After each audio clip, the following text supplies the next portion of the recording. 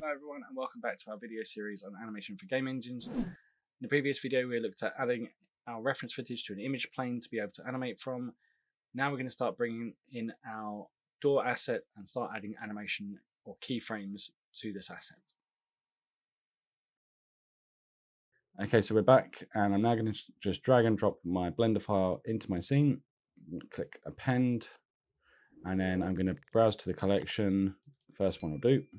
And there you can see my door rig has now been brought in. I zoom in, and there's our door rig. And now we don't need the axes turned on, so we can go into, we can start turning some things off just to make it a little bit easier to see what's going on. So I'm going to turn off that and that camera, and that's circle that, and yep, that's it. Okay, so we've got everything where we need it. Now just to kind of walk you through the rig, if I come around this side, so we've got a few controls on here. To get animating in Blender we need to go to a thing called the pose mode. If you don't have the controls selected, pose mode will still be available,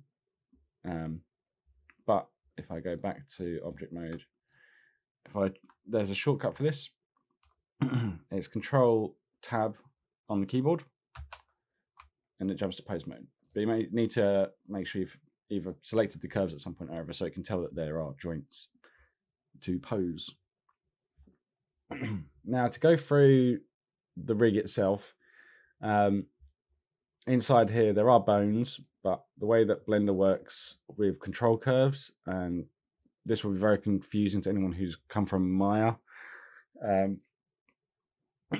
is the way that you can make control curves in Blender is, rather than having a a circle that is basically being constraining the joint, the way that you do it in Blender is that the joint is displayed as the control curve. It's not a constraint, it's a display. It's very confusing to get your head around the first couple of times. It's taken me about a week just to get comfortable with the concept. But yeah, that's how they do it. So anyway, in the rig here, you've got a control to the left of the door, which is red. This is, if I just hit E on the keyboard to go into my rotate mode, this is the control for the opening and closing of the door. And then we've got a control on the right here for the handle. And you can see this control over here is moving on its own. When it's being driven by this, it is a driven key. If I just open the door a bit so you can see what's going on there, that is the mortise or tumbler of the door being driven by the handle. Nice little thing I put in there just to make it feel a little bit more realistic. Cool. So now just to kind of go through some of the interface with you, for how to animate in Blender. On the right hand side here, if you don't have this visible, you might have a little arrow over here, which, there we go. If I do that, you might have a little arrow over here. If you click this, it brings up this menu. If it just drag out a bit more there, to make that a bit more visible. On the item, it's the item you have selected. So if I select this one, it's got rotate Y set to 0.22. I'm just going to hit it back to 0. I don't know why it did it for that one. I didn't have that one selected. That was odd. Yeah, so if we come back to that and put some on this. Right, let's do this one. There we go. And now this one. There we go. So yeah, so that's the door controls. And now to get animating, so you've got a timeline at the bottom here. However, if you go up to the top, you've got this little plus icon. You can create an animation tab, and it brings you a nice layout like this. So at the bottom you have a dope sheet rather than a timeline, and then you can put up the top here your graph editor. And there you go. It's almost ready to start animating. Let me just make things a little bit more organized so I can see a bit clearer. Okay, and now at the moment, even if I select my control curves, nothing appears in the graph editor, nothing appears on the dope sheet, and that's because we haven't set any keyframe information. So let's get throwing some keys in there. So what we'll do on our first frame is we'll come and find the initial pose. So on this first frame, the door is shut. My door won't select. That's weird. Oh, it is selecting. I'm just being a noob. So the door is selected there. And we could match it perfectly to our footage. So the door is kind of just ajar to start with. I'm just going to start it closed a bit because I'm being lazy. So we'll just set a key on the rotate Y to start with. So you can right click on the channel and go insert keyframes. And there you go. You can see everything turned yellow on the rotate channels. And then over here, you can see that the graph headers are populated with our control and the keys we've just created. Now, if I zoom out, at the moment we can't really see anything happening here. Let's see. And there you go. You can see there is keyframe information there. If you just drag around, it's a little bit difficult to see. If you hit A on the keyboard whilst in this area, you can see it selects all the keys, makes it easier to see. Cool.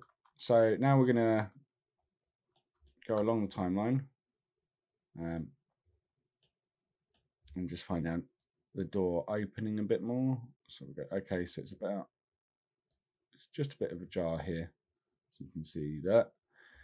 So you can see it didn't create a key there when I moved this. We can either, if we look up here, you can see that this is now orange where the others are green. What that means is this channel has changed. These ones are still the same and all of them have keyframe information on. If we can right click again and insert another key here, or we can push this record button down here. And if we just now move it, we can see it creates a key every time we make an update. So some people prefer to do it this way. Some people prefer to do it this way. It's entirely up to you. One of the things that also is really powerful in Blender is if I right click on here, I can, where is it? Let's go to a different frame where there's no keyframe information. Right click. So if you can see, sorry, if you hover over here, you can see I is linked to insert keyframe. But we can also, if we go to preferences and then hotkeys, where's hotkeys? Key map. And then we type in keyframe. So you can see at the moment, insert keyframe is set to I, delete keyframe is set to Alt I, code keyframes. You can start adding in your own shortcuts for this as well. One of the things I played around with at one point was setting up my shortcut keys to be exactly the same as Maya here. But yeah, it's up to you. I'm just for the time being today going to be working with just recording my keyframes and going like that. Okay, so now we have 2 keyframes of our door slowly opening. Now we're going to go to a bit more along, so it's about there. And then we're going to go to a bit more there. And now if we look at our graph editor, at the moment it's a bit confusing with all this information going on here. So let's guide you through how to navigate the graph editor. So if we hold Control and middle mouse click and drag, if you drag up, it zooms, scales up the graph editor. And if you drag right, it zooms out. So I like to make everything framed so I can see as much detail in the curve as possible. So I'm just going to scale that out a bit more there. And there we go. We can see our curves. Now, obviously, there is a ton of information in here which we do not want. So you can see you've got all the translates and scales as well. We don't need this information, so we can turn them off individually, or my preferred one to do is to just turn them all off at once and then focus on just the rotate Y. Now you have this blue line along the top here. It's a little bit, it can be a little bit distracting because it's so bright in comparison to the curve when it's not selected. If I select the curve, you can see the curve now quite clearly, but it can be quite annoying that it's there. You can turn that off if you want. Oh, there we go. Show cursor. Gosh, that took ages. So yes, you can turn that on and off if that's annoying you, like it is bugging me. So if we just hit play through now, you can see our door opening and closing kind of slows down a bit. And that's it. Now, what we can do here is now going to talk about, and this is where the bouncing ball principle applies to everything. And this is why we chose to work with a door today rather than the bouncing ball, because bouncing ball is everywhere. And, well, this is a different way of looking at it. So depending on how this curve is shaped, this is where the principle of the bouncing ball kind of applies, is that we can control the shape of this to control how the animation looks. Now, if I just grab this first curve here, and I'm going to, where is my menu for, there is an option here. I'm just going to right click on it. Handle type, you can go to free, aligned, and vector. If I go to free, this means I can move the sides of the handle individually and it doesn't affect the other one, like this. And I'm now going to go to this one. Why would it, what the, oh, there we go. I have to actually select the curve to get this menu up. So this menu here tells you how you can change the handle type. You can change the interpolation. So let's just go through this quickly. So if I, at the moment you can see it's set to Bezier, or Bezier, however you want to say it.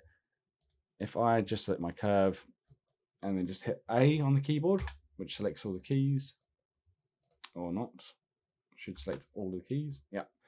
I can change them to constant, which should, why is it gone for just that one? I want all the curves.